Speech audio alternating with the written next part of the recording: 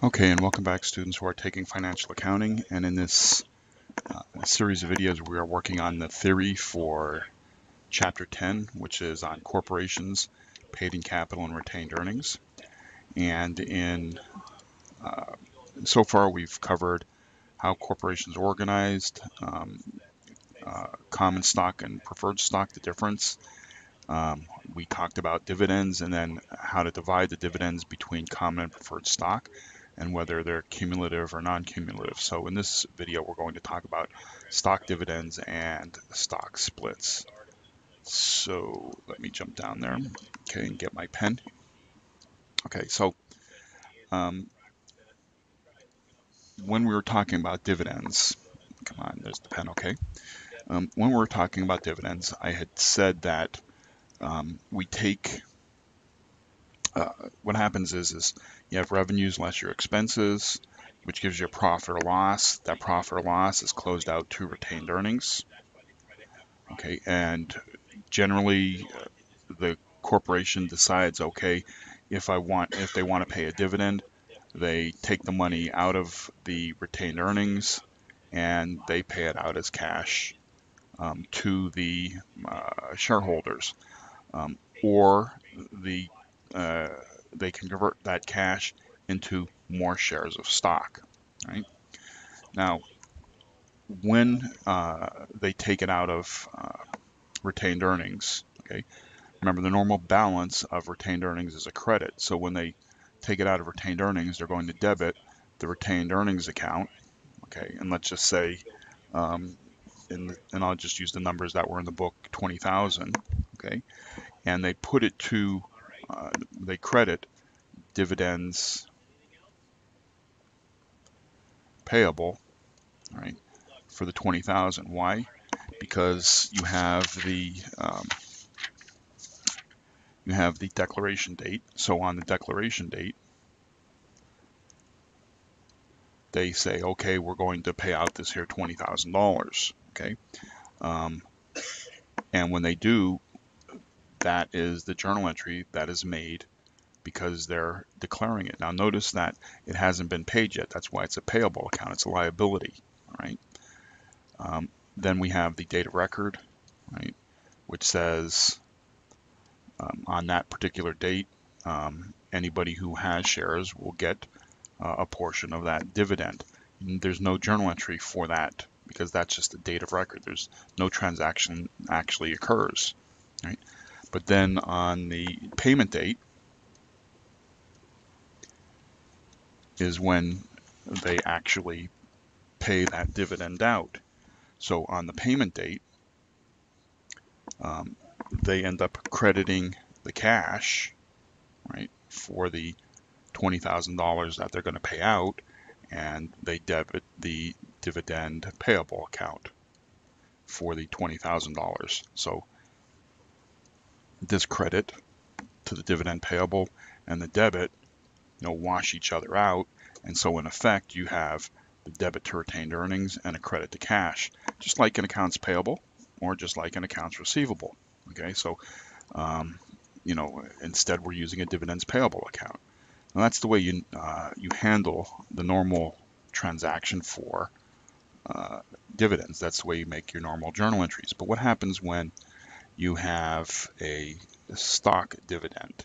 Okay, a stock dividend is, instead of actually paying out the cash, um, what they decide to do is that they decide to pay the dividend with additional shares of stock. Right. So in this case here, they say, okay, they determine what they're going to do as far as the dividends is concerned, and I'm just going to kind of like use the example that's in the book. Okay, um, there's in the book they have 500,000 shares. Okay, and they decide that they're going to pay a 5% common stock, a common stock dividend. Okay, and so the 5% is important, and they also have to consider what the market rate is, okay, not the par value. And the example in the book, they're using $40 as the market rate. So when they do them, when you take 500,000 times the 5% times the market rate, that's $1 million. Okay, that's going to come out of retained earnings. Well, all we're doing is just rearranging the, we're moving money from one account to another. We're not actually paying it out in cash. So from retained earnings, we're going to take that $1 million out of retained earnings and put it into our common stock account. And we're going to put it into our excess of par account, paid in capital in excess of par. Okay.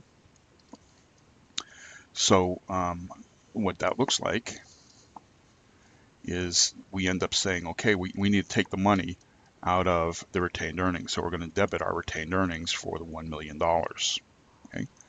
Now, when we're crediting our common stock,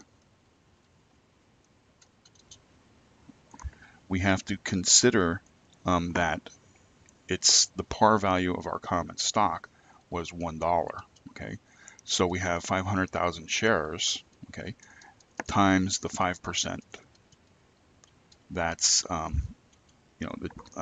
what they decided upon in paying the stock dividend times the $1 in par. Okay, so that ends up increasing the common stock by $25,000 when you do the math. 500,000 times 5% times $1 is $25,000. Okay, so that is that's how much the actual common stock will increase. The number of shares of stock will increase, but of course the difference between the two is our paid in capital in excess of par,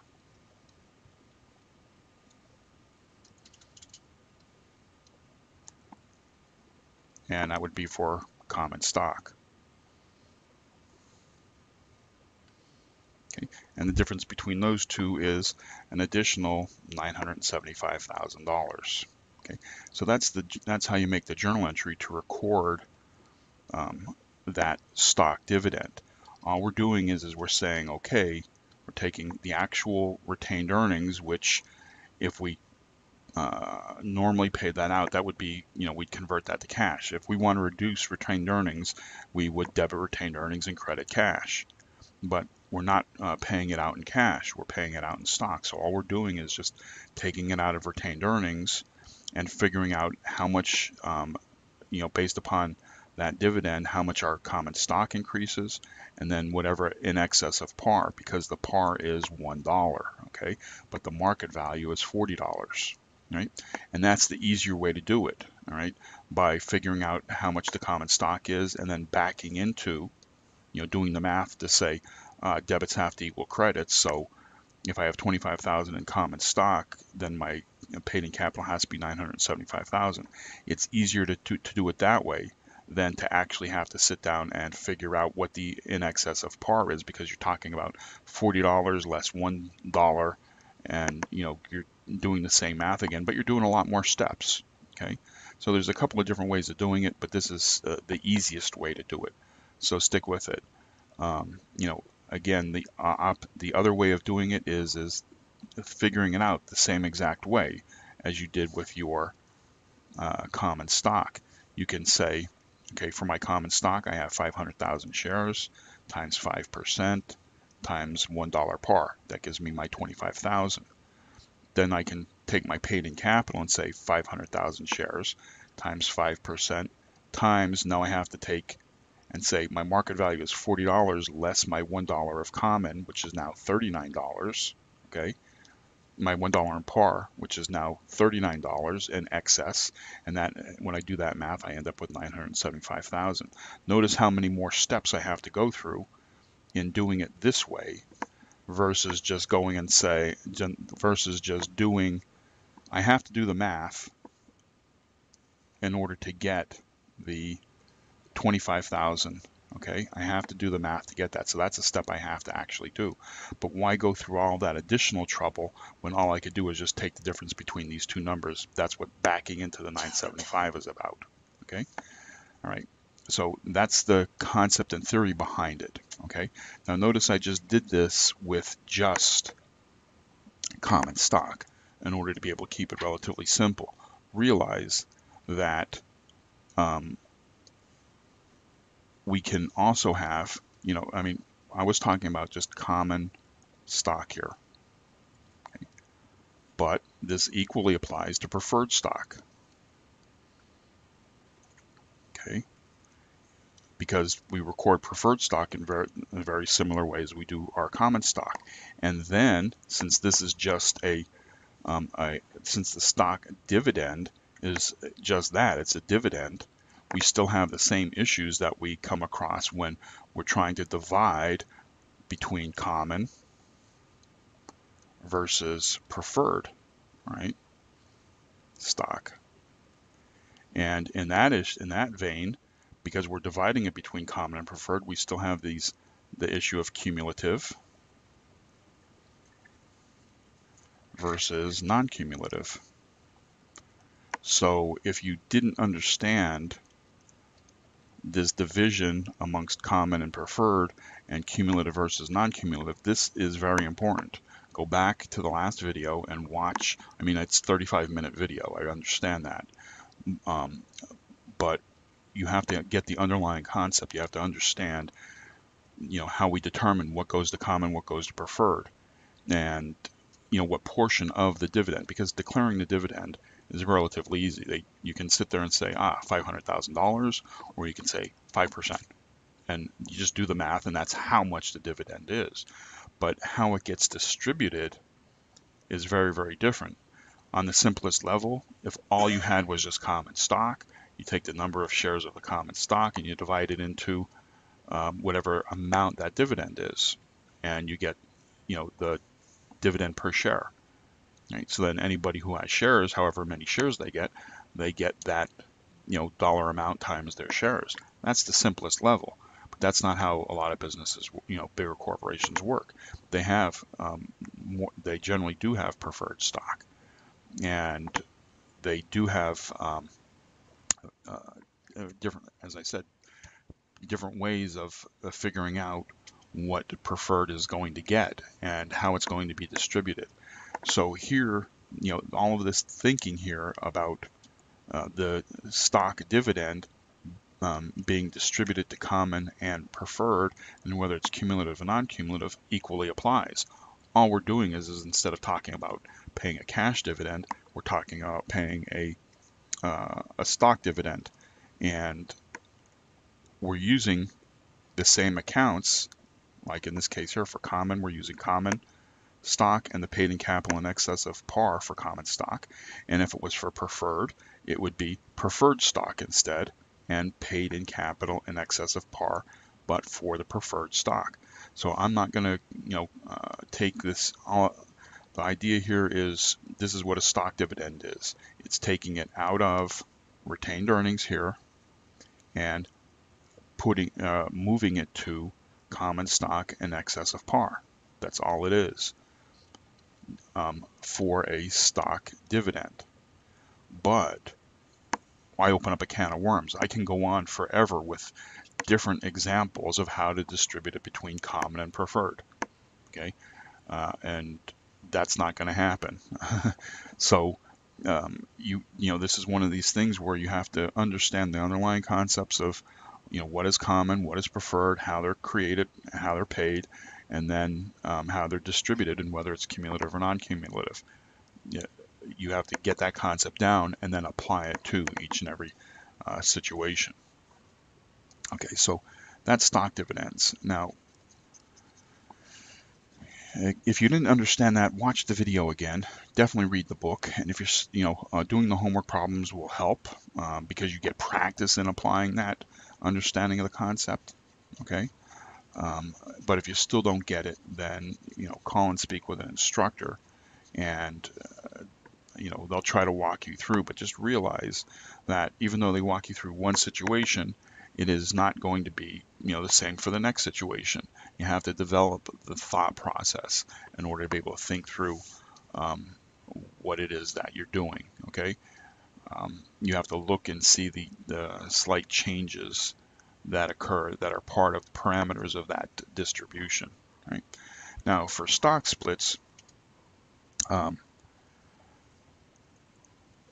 what is a stock split? Well, let's just say the price of the stock, and let's do it like this. Let's say the price of the stock was $1, okay, and this is what this, it's $1, and this is what it looks like on a technical chart, price chart. And let's say the price changes and it goes up, and right now it's sitting at $100 up here. Okay, this is a price chart. So it went from $1 to $100. Now the reason why they have stock splits is because at $100, a lot of people, less people can afford to pay the $100 per share of stock. So, and what the company decides to do is they decide to say, okay, right now we have, and I'm just making this up, 100,000 shares, okay, and the price of each one of those shares is $100. So what they decide to do is they decide to have a stock split. Now, a stock split generally is a 2-for-1 type of thing, okay, meaning when they split it in half. They could have, they can make this up. I mean, I've seen 10-for-1 splits, okay, 4-for-1 splits. They can decide upon however they want to change this. So again, this is not a, cookie cutter type of thing, okay.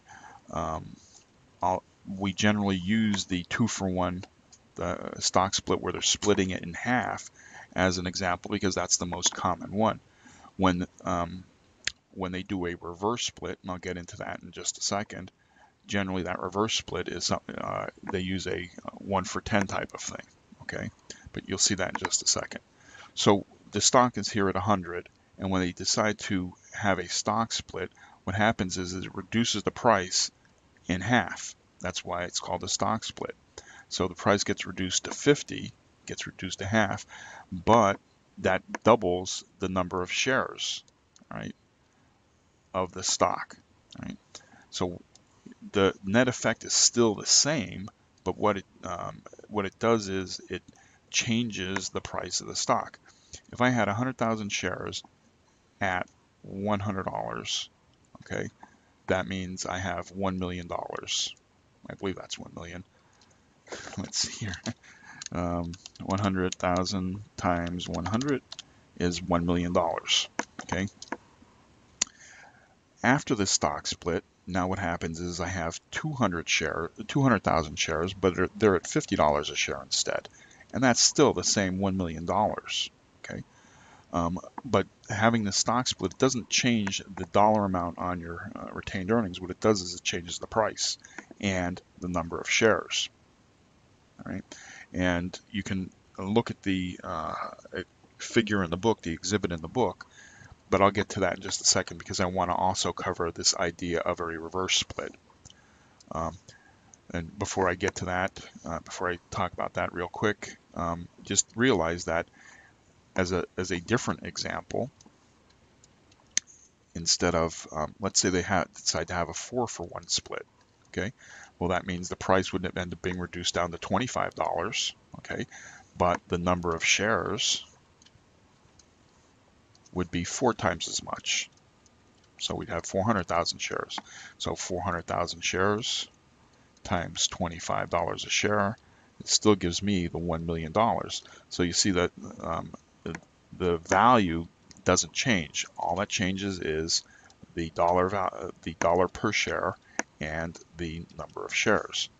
Now, that's a stock split where you have a high price and they want to lower that price in order for more investors to be able to come into the marketplace and be able to get more money. But now we can also have let's say the stock went like this, okay, and then for whatever reason it goes down like this, okay, and they're back down here and they're $1, okay. Well, for whatever reason, what they can do is they can have what's called a reverse split. A reverse split meaning if I have 100,000 shares, okay, and let's say I want to reverse split it at 1-for-10, okay, so what will happen is the price will change because it's 10, right? The price will change, and we'll have the new price of the stock will now be $10. Okay, right? We're increasing the price of the stock to make it more attractive because a lot of people don't like, penny stocks or really low valued stocks. But now, instead of having 100,000 shares, we're going to divide that by 10, and we're only going to have 10,000 shares available. Notice the math again. 100,000 shares times $1 a share is $100,000. Okay, but when we reverse it, now we only have 10,000 shares, but each share is now worth $10, and the same value as 100,000. Okay, so the value doesn't change. What changes is the number of shares and the dollar price. And so this is known as a reverse split. Okay, now what is the effect? Since the value doesn't change in our equity section of the balance sheet, what does change? Well, if you look at the example, the exhibit in the textbook, okay, and I'll just write it out real quick. So we have common stock, right? The value was $1 par. They had 2 million shares authorized, and they had 525,000 shares that were issued and outstanding.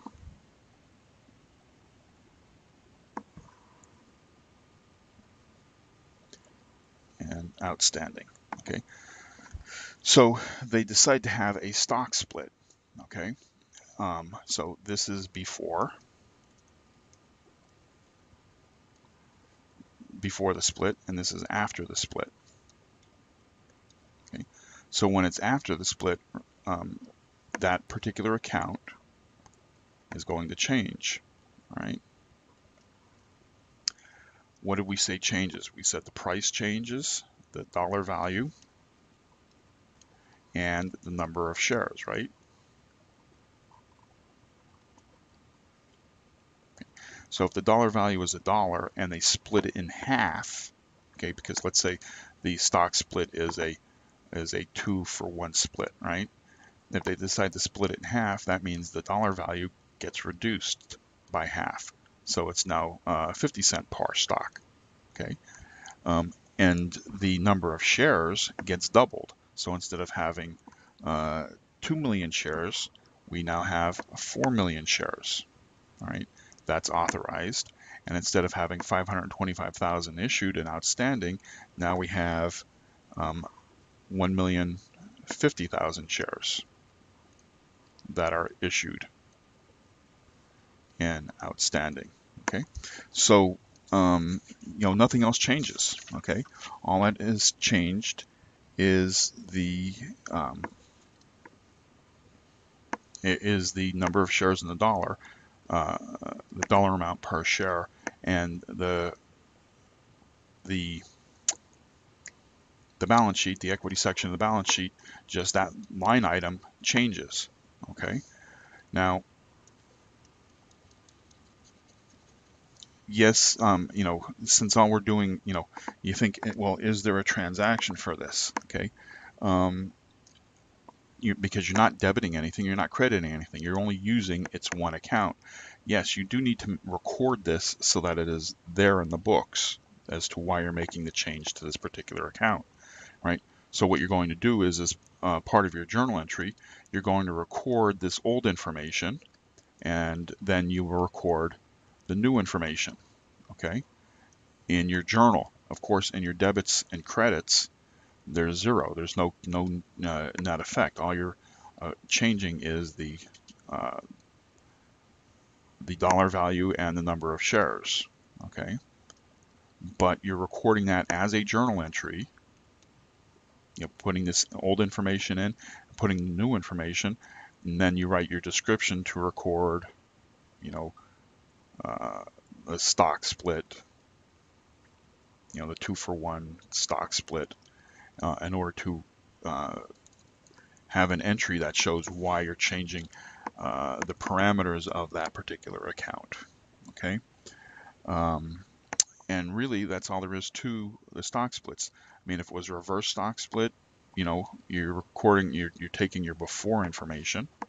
So if this was a reverse stock split, you're taking your before information, and you figure it out. Like, let's say this was a 1 for 10. All right. So your par now would have been $10, right?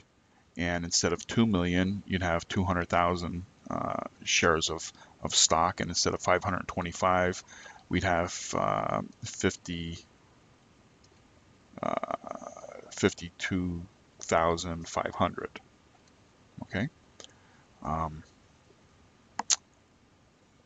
we would record that after information down here in the new. The before would be the old, and whatever changed would be in the new, right? And so that's how you record a reverse stock split. It's not rocket science. All it is just changing the numbers. So, and with that said, that's like covering the idea of, you know, what a stock dividend is and how to record it, and what a stock split is and how to make that change so that it's reflected on your balance sheet.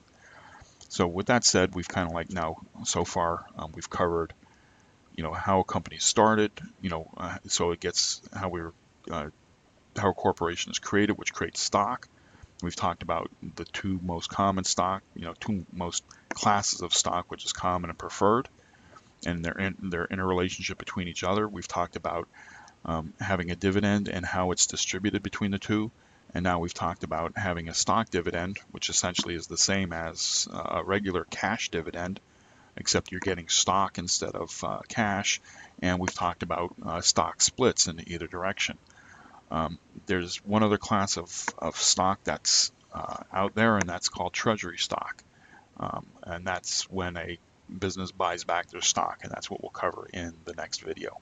So if you didn't understand this, reread the textbook, watch the videos again, and if you still don't get it, you know, feel free to contact an instructor, because even though it is relatively easy, it is a little bit quirky in that, again, you have to understand the underlying concepts. But when it comes to the application aspect of it, it gets a little bit hairy because no two situations are identical.